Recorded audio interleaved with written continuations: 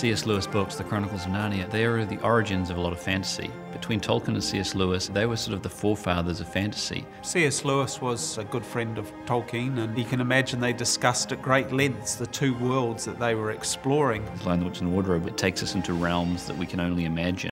The challenge as a filmmaker is to live up to and exceed people's imaginations and really transport them to another time and another place. During World War II, the children are shipped off to the country. Mrs. McCready. I'm afraid so.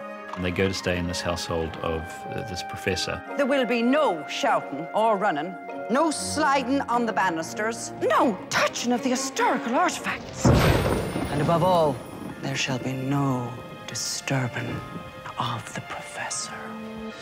98. The children are having a game of hide and seek. 100. Ready or not, here I come. Lucy finds her way into this empty room in which stands this magnificent wardrobe. She goes to hide in it, and eventually she steps out into this wintry wonderland.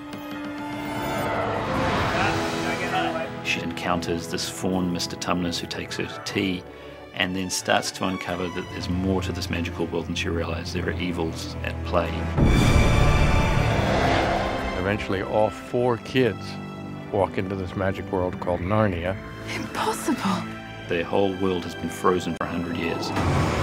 There's a prophecy that 4 kings and queens will sit in the thrones of Caer Paravel, and these will be sons of Adam and daughters of Eve. They are meant to fulfill this prophecy.